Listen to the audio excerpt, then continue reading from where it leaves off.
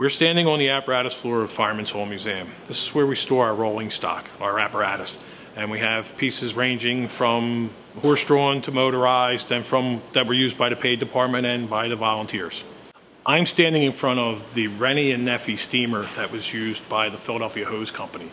It was built in 1858 by Rennie and Neffy, which were shipbuilders in the Port Richmond section of Philadelphia. It has a pump capacity of 900 gallons per minute, which was fairly large for the time.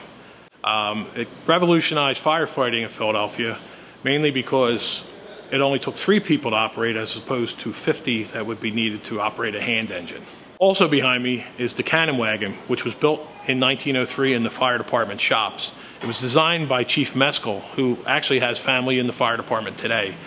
It was built to work with the high pressure fire system that was placed in 1903. There's no pump involved. The pumps were used by the high pressure system and they would connect directly to a hydrant. The cannon wagon was built in 1903 and was used up until about 1911. It is one of a kind. There's nothing like this anywhere in the country. It is important for a visitor to the museum to visit the apparatus floor, to get up close and personal with the apparatus that was used in the days of old, and to see the craftsmanship that went into building them.